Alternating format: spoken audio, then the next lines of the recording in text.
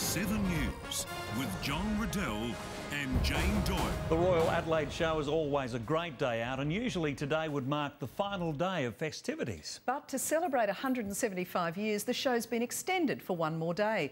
Let's cross now to our correspondent in the 7 News experience, where anyone can become a 7 News reader at the show. Jane, some of the most popular guests at the show this year have been the animals of display.